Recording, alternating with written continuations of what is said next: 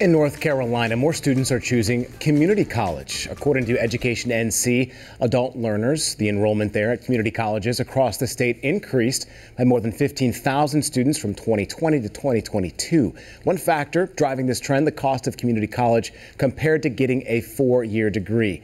According to LendingTree, students can save more than $9,000 by choosing a community college for the first 2 years post-grad. Leaders at one North Carolina community college, they say a more hands-on approach also attracts more students to them. The student connection with the faculty staff, it always gratifies me, and when I see how much our faculty staff care for our students and want them to succeed.